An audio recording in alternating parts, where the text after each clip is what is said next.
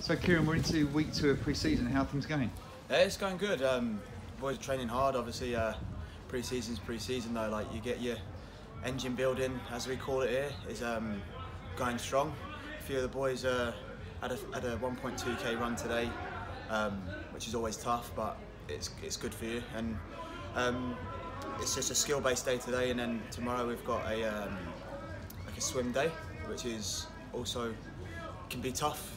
Depends how good of a swimmer you are, but yeah, it's always good. But pre-season's hard, no matter where you are and what team you're at. It's the time of the year where you build on your engines, as I said before, and this is where we put the most work in, and to get the best out of the season that's coming.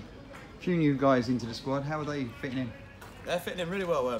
There's a lot of boys that come in that know from other boys from other clubs anyway, which is always good. And with that, I think it aids in helping them adapt to the new squad, and also with the players that they obviously don't know, and you make new friends as you go along, and it's always good. Rugby does that for a lot of people and brings a whole new group of people together each year, and it's always nice to meet new people too.